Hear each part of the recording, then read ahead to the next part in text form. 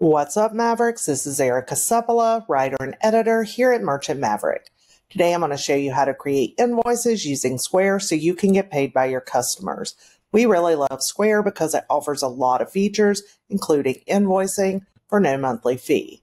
Free app is actually what I'm working with today. So with that being said, let's get right into it. We're going to start off in our Square dashboard, and Square makes it really easy to create and send invoices.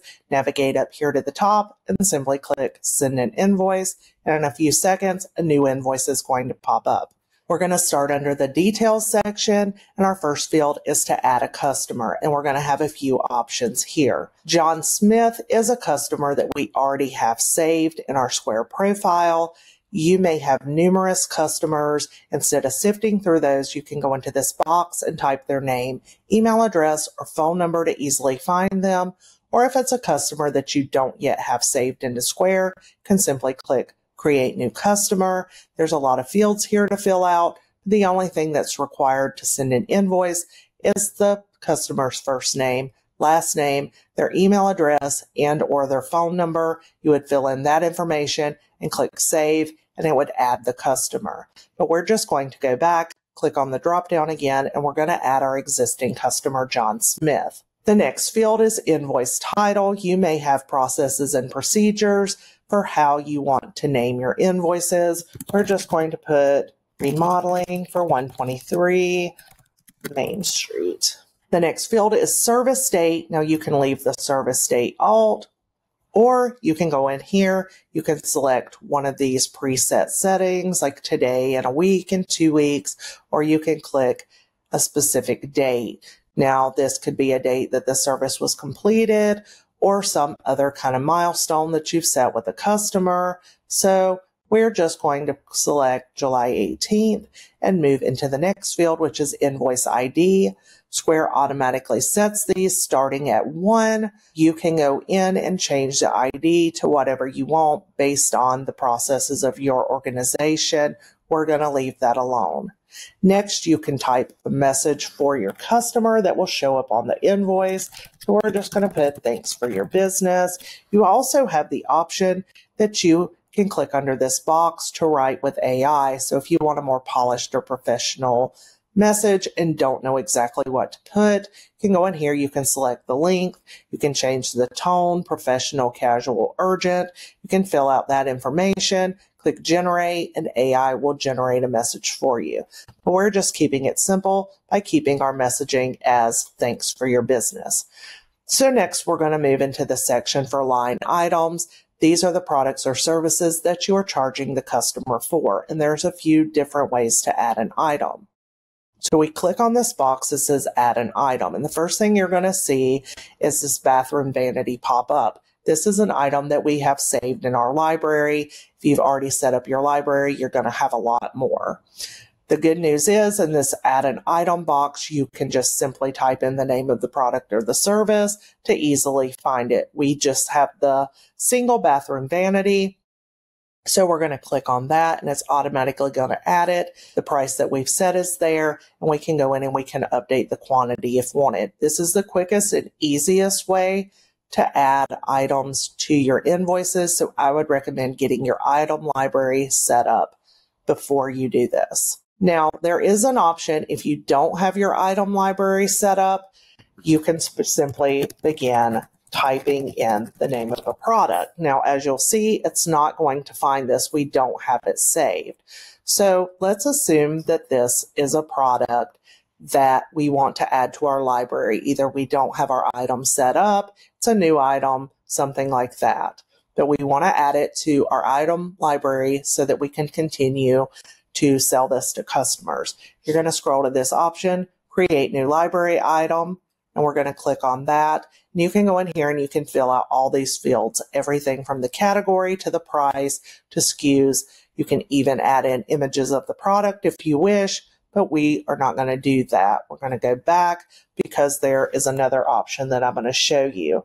So if we have an item that we don't want to add to our product library, maybe it's something seasonal or something that we don't typically sell, a custom item, things like that, we can simply type in the name, and instead of create new library item, we're going to select one-time item.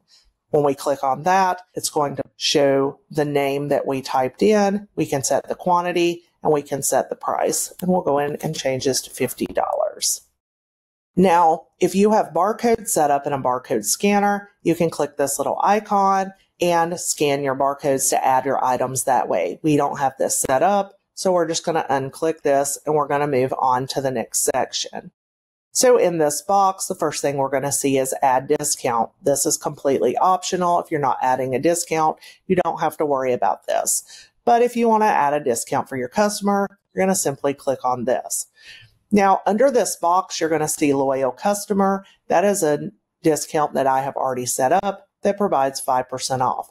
So if we want to use that discount, we're going to check this box and then we're going to click save. And as you can see, it adds all of the information that the customer would need, the name of the discount, the amount of the discount, and the total that it took off of their invoice. There is also an option if you don't have a discount saved, whether it's a one-time discount, it could be a new promotion, things like that, but it's not already saved. You can click the add discount and click on custom discount. You can put in the discount name, you can put in the amount and select the type. It's either going to be a percentage, 5% off, 10% off, things like that, or you can change it to an amount. So $20 off, $50 off, whatever. So if it's a one-time discount, you can fill in that information and you can click add and it's going to add it to this invoice. However, if it's a new promotion or something that you're going to be using often, you can click this checkbox down here and save that for future transactions. We're not going to add an additional discount. I just wanted to show you that feature. So then you scroll down and you see the subtotal with the discount is right here, easily for the customers to see. The next section is the sales tax rate. I've already set that up in the back end. And if you just click on this info box, it tells you if you don't have this set up, where you can go and even provides a link for that. But we already have our 6% sales tax set up and it adds $19.95 to the customer's invoice. Now, if you have shipping fees or additional service charges that you want to add to the invoice, you're going to click this link here. As you see, we already have a shipping fee set up. We can click on that, type in the amount, and then add. Now, if you don't have an existing fee or service charge and you do want to add that, you can create that from here, or there's a link right here where you can create and manage these. Once you've done that, it shows the total, and then you also have the option to add a late fee. We're going to click on that. You can do a percentage, you can do a flat rate, you can add a grace period. You would just fill this out, click save, and that would add it to the invoice. We're not going to do that because if you add a late fee, you're going to be unable to add a payment schedule. So I want to show you that feature. You're just going to click this option right here. This will allow you to request a deposit, split the balance into milestones if you are a paid plus subscriber, and then this is where you set the specifics for the deposit. So it could be a percentage, it could be an amount, you set the due dates, you set how many reminders. Once you have all that information filled out, if you're going to request a deposit, you're just going to click save, and all of that information is going to be attached to your invoice. We're just keeping this very basic one-time invoice that is paid immediately. So the next section that I want to look at is the attachment and custom fields. Click on this drop down and there are a few options here. Now you can add a PDF or a common photo file just simply by clicking add. This could be anything from photos of the product or the completed job, any kind of images that you would like to share with the invoice. Now, the next option, if you want to create custom fields, that is not available on the free plan. You will need to subscribe to Square Invoices Plus. But you can add custom data if you are a Plus subscriber. And the next section is Square Contracts. So if you want to attach a contract with your invoice, maybe just to verify payment was agreed upon when the job was completed, you'll just click add.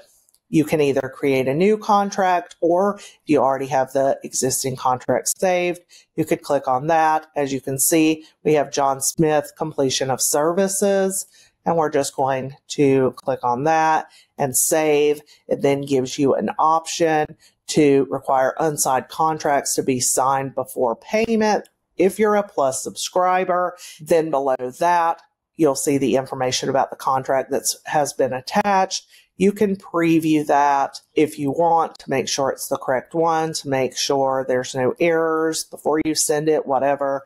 We're just going to take the contract off because we're keeping this very simple. Now, at this point, you can go up to the top right and you can click on preview.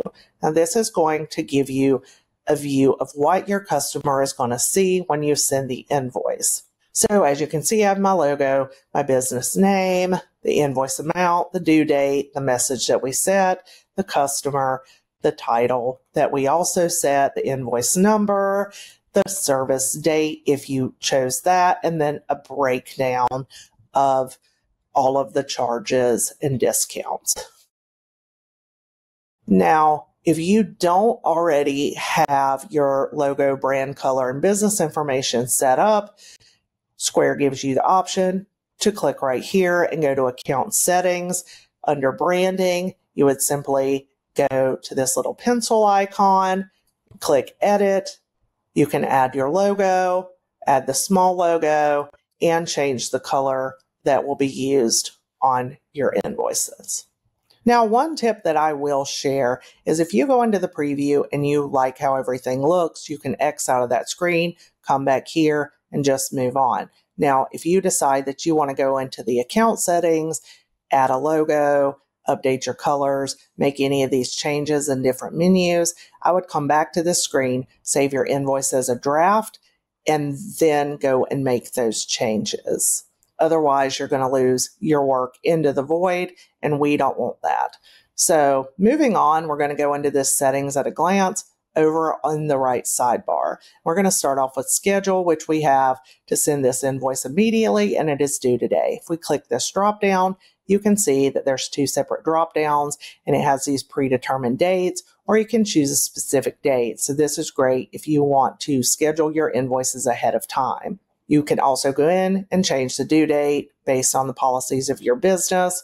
We're going to put this as due August 14th. It'll show how many days it will be due and the specific date. Moving into accepted payment methods, this just tells your customers and clients what type of payment methods you accept. So we're going to scroll down, and you can just simply check these off or on based on what type of payment methods you accept or do not accept. I also really like that Square adds the transaction fees just very upfront with cost, always something we really like about Square. So for example, if we didn't accept Cash App Pay, we could just uncheck this, and that will not be an option available for the customer to pay their invoice. So moving into payment options, you have the option to add a card on file, or you can toggle this on for partial payments. So if this is off, the customer will be required to pay the full invoice. If it's toggled on, they can pay just a portion of the invoice and don't have to pay the total amount. The next section that we have is customer actions. You can turn on tipping if you want to allow the customer to provide a tip. You can allow the customer to save their payment method. If your customer shops with you a lot, this is a great time saver. You don't have to turn this on. In fact, any of these settings, most of them are completely optional, just really based on how your business operates. And then finally, in this section, Square has a new feature. It's a goods and services confirmation. So this is going to require the customer to confirm that they are satisfied with the products or services they received before they are able to pay their invoice. The next section is how you're going to share the invoice with your customer. We have this to share via email, but we can click the drop down. If we add a phone number, we can send it via text message, or if we click share link, we can get a payment link that we can send to the customer however we wish. Under this section, you can also add additional recipients. Just simply click there. You can add as many as you wish.